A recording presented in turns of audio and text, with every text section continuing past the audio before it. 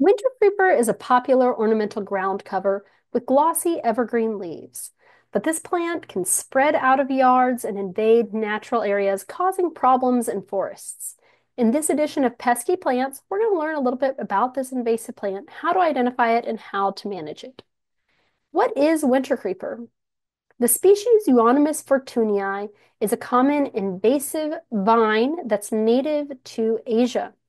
You'll mostly see it creeping along the ground, forming a dense mat that excludes other plants. But you might also see it growing as a vine up trees, or even as a shrub growing over fences or downed logs. It's a popular ornamental plant, and there are many different cultivars, including some that are variegated with different colors, as well as related species.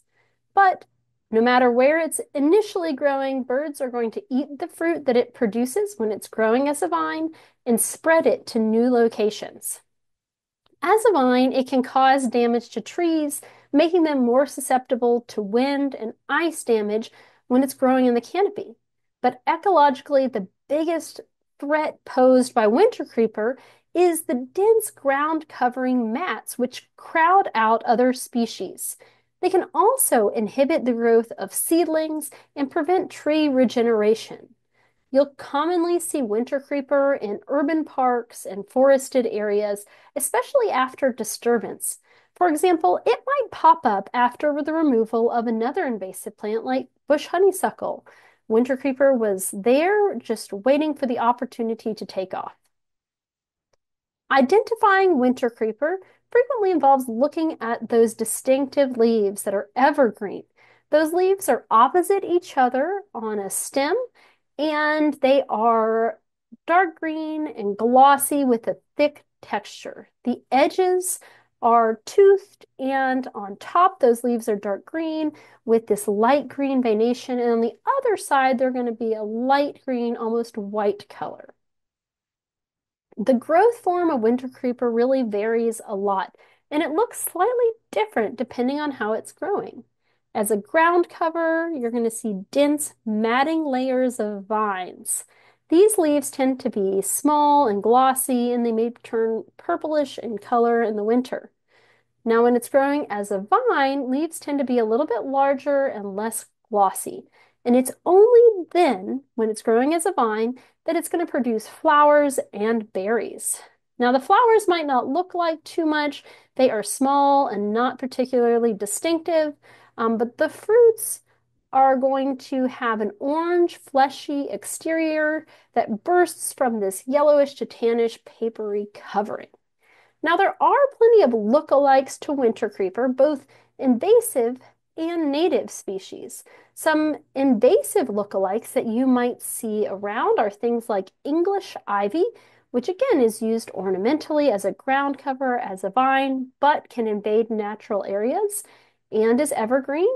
Things like vinca, which can do much the same, and it has these distinctive purple periwinkle flowers, another potential threat to our natural areas and woods. But then there are also some native vines that you might see growing up into trees or growing as a ground cover, things like Virginia creeper, which you see here, as well as poison ivy. So while those are not necessarily desirable in all settings, I certainly don't desire poison ivy growing next to my house. These are native species that have been here for a long time and are not necessarily invasive threats. There are also some related other species of Euonymus in the same genus as winter creeper that can look kind of similar, although they have a more shrub-like growth form, including this one right here, burning bush, which is an invasive species. You might see it used ornamentally, but it can invade natural areas. The leaf form looks quite similar to winter creeper, but this is going to be growing as a shrub and having really distinctive bright red fall color, and it's deciduous. And then there's also another native euonymus species. Wahoo is one of those that is a native species in our area, so not a problem, not an invasive issue.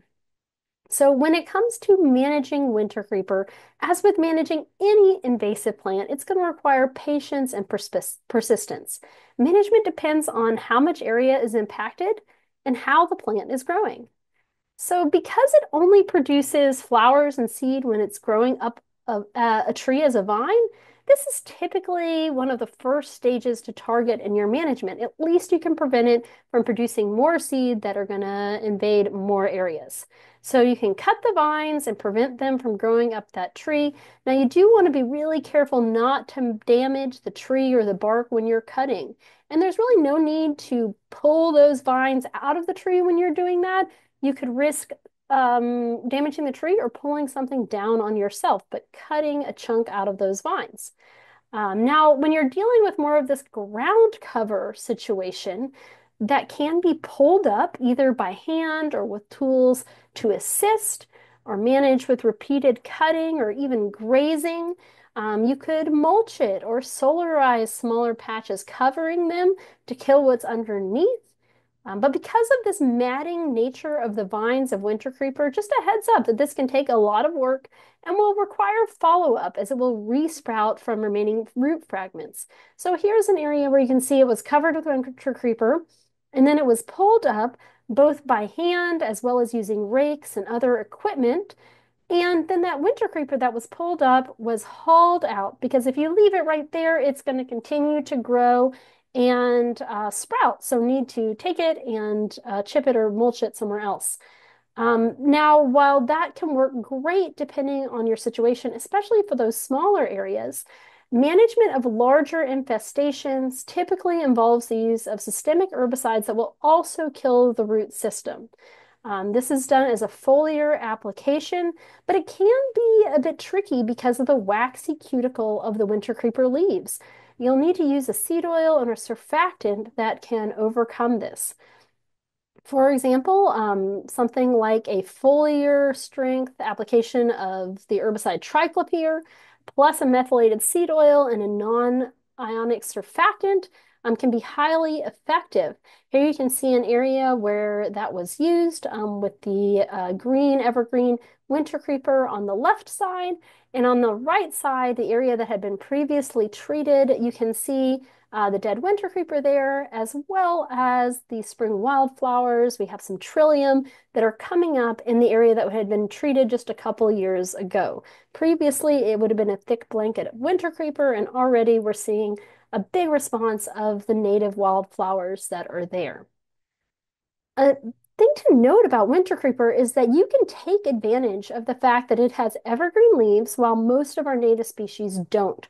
So take advantage of it being evergreen and do your foliar herbicide application in the winter.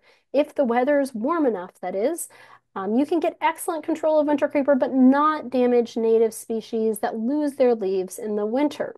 Now, long term, you're going to want to continue scouting and management. New seeds are going to be deposited by birds, and those will need to be managed. So, in addition to these management techniques, we now know that Wintercreeper is invasive and not something you want to be using in your home landscaping because it can escape from there. Instead, think about some non-invasive alternatives to Wintercreeper. For example, if you're thinking about ground covers, something like wild ginger that you can see here that really fills in densely and nicely, but is not going to cause those same problems in natural areas. Thanks for joining me today and learning a little bit more about Wintercreeper. If you want to learn more, make sure to check us out online and follow us on social media. Thanks for fighting invasive plants and promoting our healthy and diverse native plant communities.